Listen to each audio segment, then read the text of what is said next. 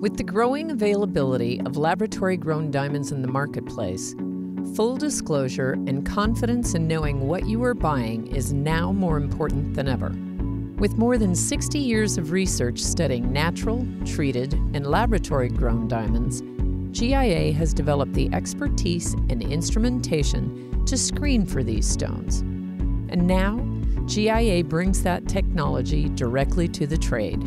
GIA's gem testing device distinguishes natural diamonds from laboratory-grown diamonds and simulants, both loose and mounted. It's able to test diamonds 0.9 millimeters or greater in diameter, approximately half a point or 5/1000ths of a carat and above, and provides results in under 2 seconds. It is designed for colorless to near colorless, brown, and blue to green diamonds of any shape. With the additional GIA iD100 pink diamond software upgrade, the device can now test pink diamonds. This sophisticated desktop instrument is easy to operate.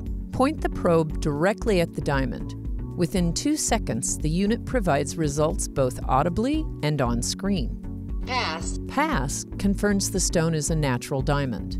Refer. Refer indicates further testing is required to determine if your stone is laboratory grown, either HPHT or CVD, a diamond simulant, or non-diamond material. Continue testing as many stones as necessary, and when finished, press stop. For more information, visit gia.edu iD100.